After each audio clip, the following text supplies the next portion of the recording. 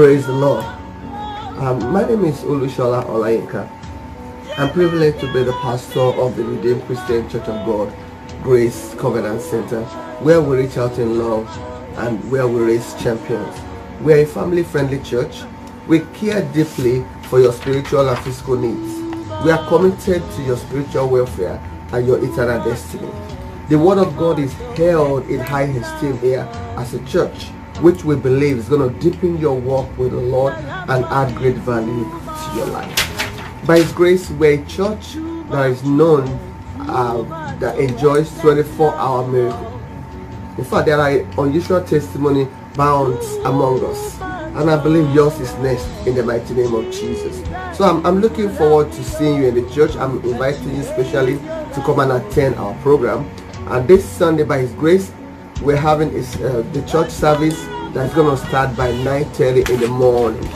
And also we have our midweek service every Wednesday between 7 and 8:30 in the evening, where we dig deep into the Word of the Lord.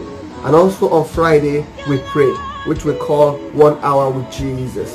So I encourage you, come and join us to pray. The Lord God also will give you your own testimony in the mighty name of the Lord Jesus Christ.